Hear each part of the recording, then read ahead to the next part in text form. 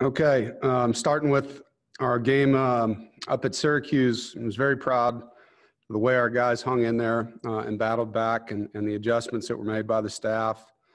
As I've said many times this year, we've found different ways to win games, and that was our fifth game that we've come from behind and won. I think that says a lot about the grit and the resolve and connection that these guys have with each other and the way the staff can work together and just overcome difficult moments in games. It's a special group. In the game, we had to overcome a lot that we did to ourselves in the first half. You know, obviously we spotted them. The way I look at it, 16 points. We fumbled going into score, which should have been 7 for us. Had a safety in the end zone, which makes it 9, and gave up a kickoff return, which makes it 16. And we haven't had a return cross our 35-yard line this year. So to give one up for a touchdown was inexcusable and very disappointing. So I had to come back from a lot, you know, and did. At halftime, guys regrouped and came out motivated. Second half, we were a much different football team, 22-7, and had a fourth quarter shutout. Very proud of how Bailey responded. Obviously, some plays went the wrong way for him in the first half, and he overcame that mentally and just came out and played really well in the second half. Threw the ball well, made good decisions, took care of the football in the second half. I thought our O-line struggled in pass protection in the first half and then responded and gave him time to throw and did a nice job adjusting to the different games and twists that they were doing, blitzes. I thought our receivers were elite in that game. They made plays. They made key plays. They made contact catch plays. And Bailey obviously gave them a chance to do that. So really, you know, proud of that part of it. I think our defense hung in there and did a lot of really good things. Tanner being on the field made an impact for us. It was great to have him for his first full game of the year. And our third down performance on defense has been outstanding. We held a team to 0.1 yards a carry on 40 attempts and only gave up 3 plays over 15 yards the entire game. 1 for a touchdown, which we would love to have back, obviously, but against a team like that, that's pretty good. I do love how hard our guys are playing, you know, on special teams. Take the kickoff return out of it. It was a really good day, but you can't. And so that taints that performance. I thought Trent punted the ball well. You know, Chris Dunn was 100%. Protection was good. Our penalty performance was much better, only having 5 in the game. We won the time of possession, had 12 explosive plays on offense, which was our season high. I thought our running backs were really physical, had a lot of yards after contact. But we got to eliminate the turnovers, and obviously giving up 6 sacks is something that's not normal for our O-line, something that I know they'll take to heart, and obviously did in the second half. You know, I thought that Daniel Joseph and Peyton and Tanner all played really at a high level for us. And the guys found a way to finish the game and played smart, didn't let them behind them. Had to attach themselves, we call plaster, with the quarterback scrambled all over the place. So now we move on to our final home game, our senior day at the Carter against Georgia Tech, and 12 seniors, kind of unique in that you don't know in some cases whether they may come back or not. So seniors now have an additional year. In some cases we do know they're not, and some we don't. We'll have to wait and see on some of the guys. 8 of these 12 young men have already graduated, and the rest are on schedule. You know, guys like Louis Asus, who can't play anymore, who's been coaching all year for us, is going to be a really good coach. You know, Kerry Angeline obviously has made a huge impact in our team. Really proud of his development and the way he's catching the ball and blocking and become a really complete player. Dylan Ottenreith, 2-time captain, guy that's kind of a glue guy on our football team. Very caring individual, very hardworking. Emeka Emezi, who's created, you know, quite a name here at NC State for himself, what he's overcome and how he's playing. Chris Ingram, who we've lost to injury. obviously, and a young man that could come back. Daniel Joseph, who's made an impact here as a transfer, and has really done a nice job learning how to fit in. Sometimes that's hard as a transfer, and just really excited about what he's brought to our front. Val Martin, who's played a lot of positions on the D-line for us and plays hard. Tyrone Riley, who we're hoping we have back for the bowl game, who's done a lot, been through a lot. Thomas Rocchio, who came in as a walk-on tight end, earned a scholarship, has started on our special teams and played in some of our sub-packages on offense. Joe Skolthrop, who's played a ton of football on the O-line, and a guy that is a really good leader for us, one of our great weight room guys as well. Matt Wagner, who's a walk-on, who the kids on the team absolutely love and will be missed, and Justin Witt, who's also played a lot of football. So, a special group, and it's a day that, as a coach, I take very personal for them. I remember senior day as a player. It's one that, last time playing in the stadium, obviously they'll get to play again in a bowl game, but in their home stadium, it's their last time out together, last time through the tunnel, series of lasts. And so we want to honor them and do our best for them as they leave our program. Georgia Tech is a very athletic football team. I think they've recruited well. They're young. The kids that played for them last year that are back are better. They're developing well. They're believing in what they do. Their record doesn't really show the progress, I don't think, of their team. You turn them on Saturday night against Duke, and they rushed for 325 yards and created 5 takeaways on defense. And there's really good skill. I think they're creative on both sides of the football as a staff. And it's going to be a good football game. It's going to be a physical football game. You can tell they're committed to running. They got a stable of backs that are really good players. I think they had a couple of injuries at tailback. I don't know what that's going to do, but the guys they brought in continued to produce, and their quarterback's a very athletic guy. Sims is impressive for a freshman. You got 3 starters back on the O-line. We played against all these wideouts last year and didn't play well. And, defensively, they do a lot. There's a ton of different stuff going on. I think their defensive end, Dominic, is very impressive. Comes off the edge, 7.5 TFLs, 4 sacks. He's forced 3 fumbles.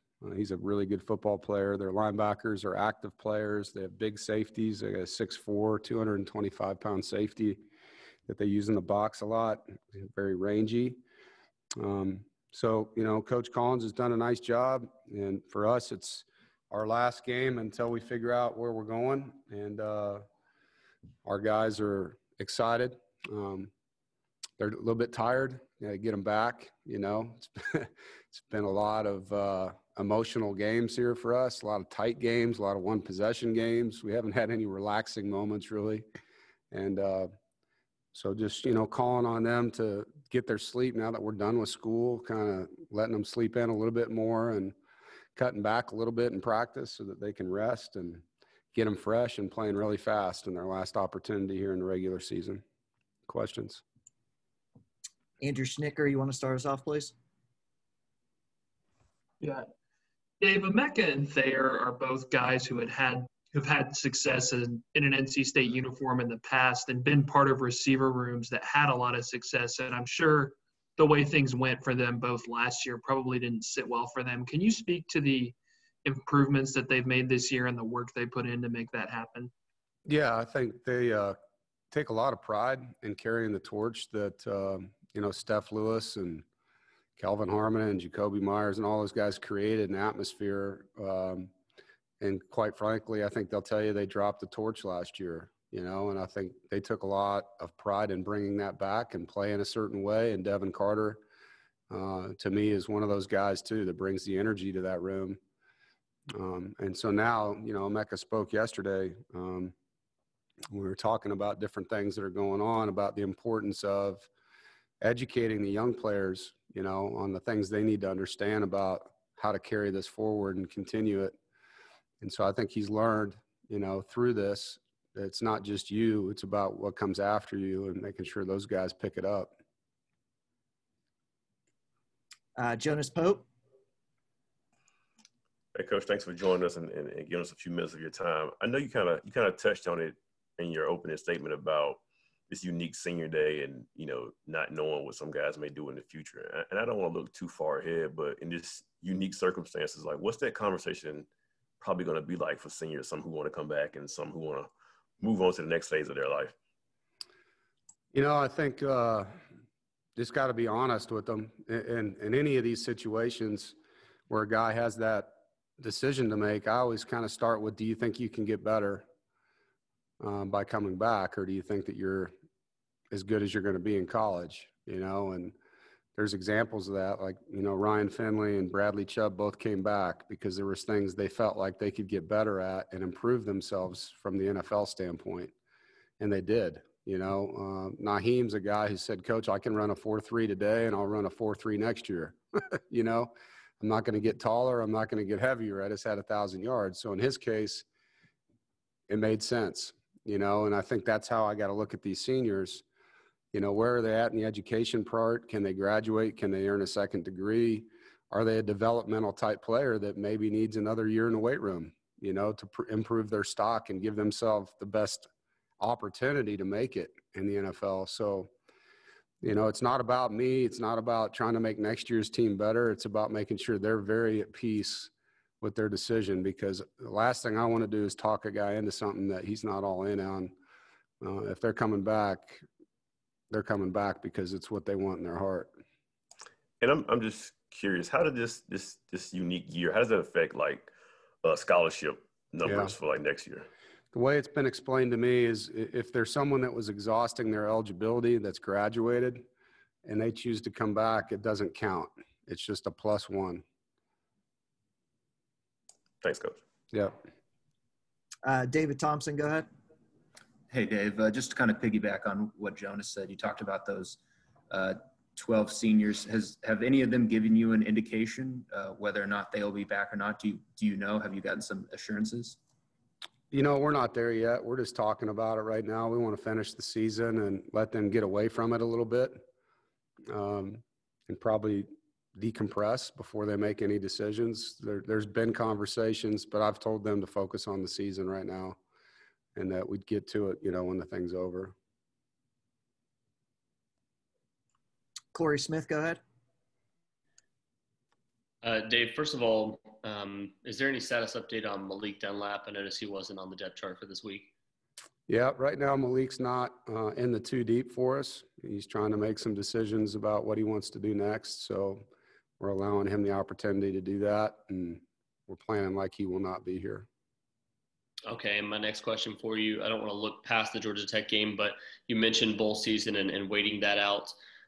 Now that you are in a bowl, how unique is this one? Because obviously the ACC bowl games start December 26th, and you might not know until a couple of days beforehand where you're going.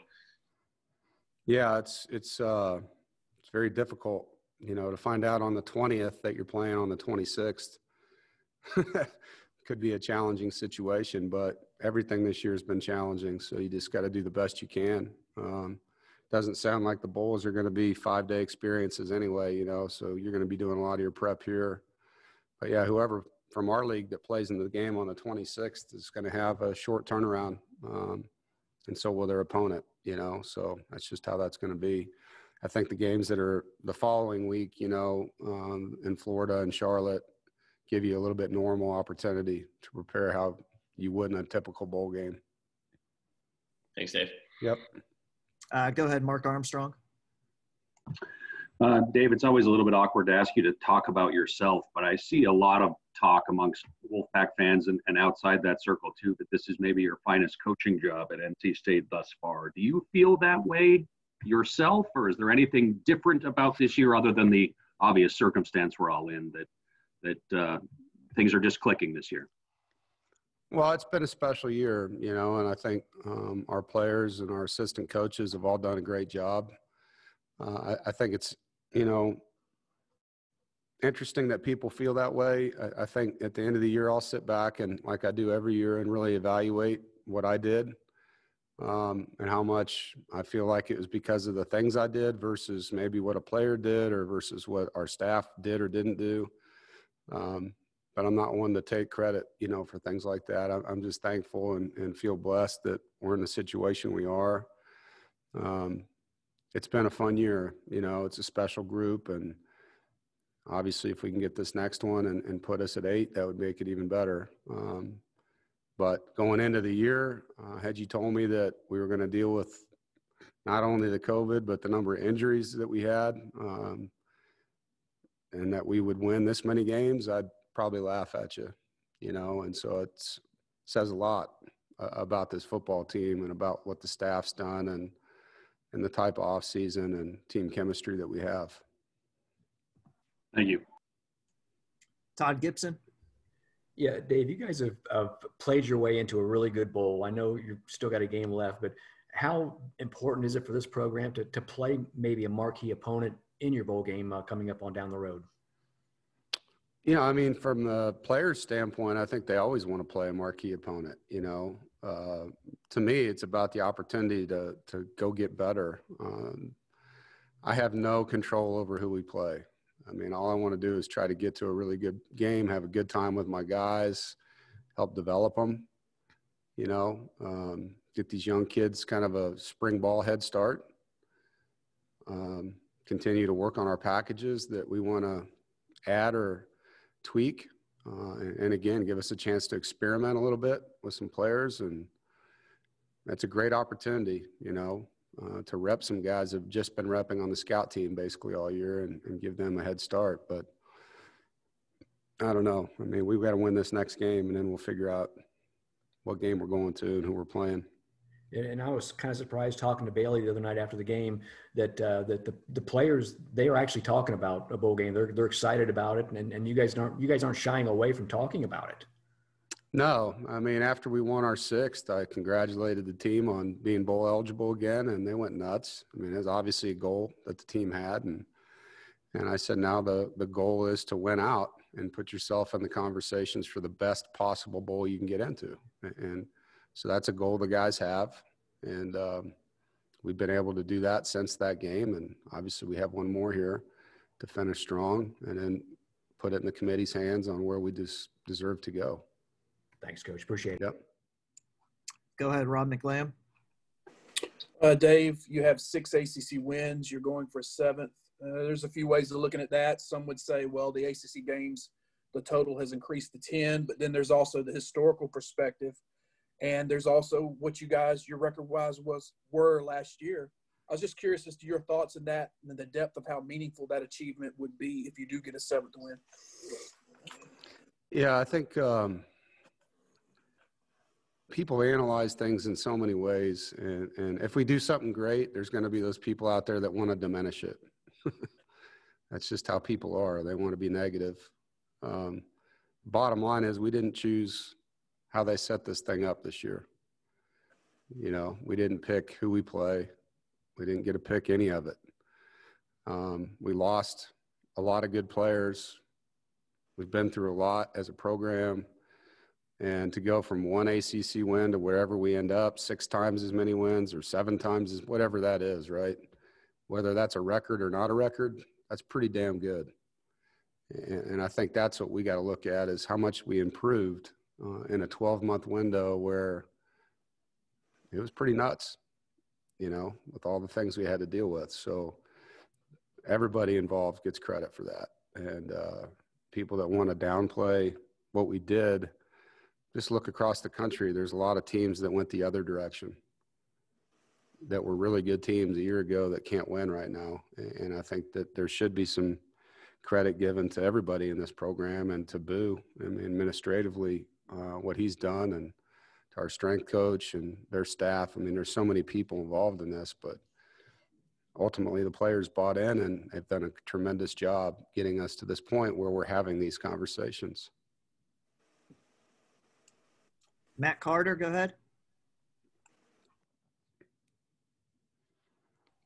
Yeah, Coach, kind of a two-parter. One, how did Kelly Angeline emerge on your radar when he got into the transfer portal, if you can remember back? And secondly, when it comes to the portal, is there a system that you guys have to kind of monitor that and evaluate guys who could potentially be targets for you? Yeah, so we recruited Kerry in high school, and Coach Faulkner, we had offered him, he had talked to him. And so when his name came up in the portal, anytime there's a player in it, our recruiting staff notifies the position coach that this guy's in there. Do you know anything about him? And so Eddie came to me right away and said, "You remember Kerry?" I was like, "Yeah, I do." And so we were on him immediately just because we had a prior relationship with him. We knew he was from the East Coast. He was obviously a long ways from home. And we felt like getting somebody like him in our offense would be a perfect fit for what we wanted to have. And then it just came down to recruiting him. He had Boston College, he had Syracuse. So, there was some East Coast competition for him. And then, when it comes to evaluating kids in the portal, you kind of look at your roster and where there's holes, So if you've had guys get injured that can't play anymore, so maybe you have a couple seniors and then you have a bunch of freshmen. Well, right in the middle road right there, we need to add some age to that position group. So now you're looking in the portal for guys that fit that at that position group. I don't like bringing in an older player to sit behind a freshman. I don't think that's a smart thing for that kid to come here to do. So we're trying to find one that we think can be a starter or definitely be in contention to be a starter. And one that's going to fit our culture. We do our homework. We call everybody we can call in the kid's background and make sure he's going to be a worker and he's going to be good in the locker room. He's going to be a good teammate. He's going to be good in school. And so all those different things. Go ahead, Jonas. Coach, I wanted to ask you about Aleem. I think everyone realizes how important he is on the defensive line, especially stopping the run. Even though he may not finish a game with a whole bunch of tackles. But can you just kind of talk about his role and how important he's been in the middle this season for you guys? Yeah, I mean, he demands attention in there, whether they're going to double him the entire play or zone combo up. If they're going to single block him, it's a tough task. And for most of the season, he's been able to disrupt blocking schemes and create run-throughs for linebackers or make plays on his own, which he's done.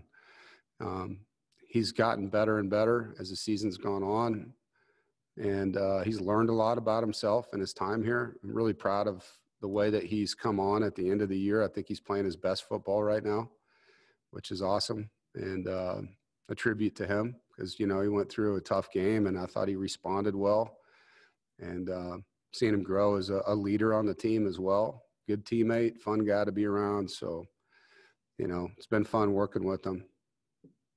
Correct me if I'm wrong, but wasn't he did he play linebacker in high school at Sanderson? He did. Yeah. So what'd you see him to think he would fit on the front? I mean, obviously he's a bigger linebacker, but yeah. Well, I mean, he's a massive guy. I mean, you knew body-wise he was going to grow into a defensive lineman. He was 250 pounds. And each year he'd gotten bigger, I mean, it didn't start that big, but he was thick, as you know, in his legs, and usually the upper body's going to follow that trend. But just really strong. I mean, weight room guy. And so you kind of could project where he was going that way. And at the time we were a 4-down team and just thought he was a lot like Justin Jones. That's how Justin was built in high school. He ended up being bigger than Justin, but thought they were similar. And my last question about that, what's different for him as a player when you go from that 4-down to 3-down in that position? The techniques change depending on what we're doing. There are times they're very similar. There were times in the old defense we would play a head-up 2 technique, and he would do that. That's no different than playing a head-up 0 on the center. And for him, it's just disrupting. We're knocking people back, playing front side or backside on blocks, depending on what we're doing. And then there's times where we're just slanting and angling him with our pressures or movements so that he can beat the center with speed. So, if you're playing a 4-down and you're a team that's always on the edge of linemen, then it's different. You're playing on the outside shoulder of a guy the whole game. Whereas when you're playing in our defense, you're head up and you could be moving to an outside shoulder on a guy. And so for him, it's a position where he gets a lot of one-on-one blocks, when we get into different fronts where he's got opportunities to beat centers by himself. And, a lot of the kids really like that. Final question of the day. James Henderson, go ahead. Yeah, Dave. Obviously, your tackling's been better the last 2 weeks. You held Syracuse at just 3 yards. You can't do that without tackling well. But watching Georgia Tech over the weekend, they really try and get you out in space. Obviously, you feel like that's got to be something you emphasize this week again? Yeah, I mean, like I said, they've got good skill. I mean, they have 5 different tailbacks that just rotate in and out, and they're all – I mean, 21 is a super special player. And I think he got hurt. I don't know how bad. But 27 played well against us last year for them. 22, we recruited, know him well. 28 came in the game against Duke and housed 2 runs. And their skill at slot, 2 and 88 are really fast. So they've got the ability to make plays on you and be explosive offensively. So when you're talking about playing well on defense, it starts with your leverage, and then it goes to your tackling, and then you're talking about making plays on the ball. So it's going to be a critical aspect for us, and we just need to play fast, and I think we've done that the last 2 games on defense. We've really flown around, and having Tanner back obviously helps. I mean, he tackled really well in the game Saturday, and Peyton, I think that was his best tackling game. He didn't miss a tackle, whereas 2 weeks ago he had 5 missed tackles. So it's good to see him improve that way. And are they a similar match schematically to Liberty? Similar in personnel-wise, how they use their guys? Yeah, I think so. It's not the exact same system, but formations are similar. Obviously, having the quarterback that can run, some of their run game is similar. But I think it's a good comparison.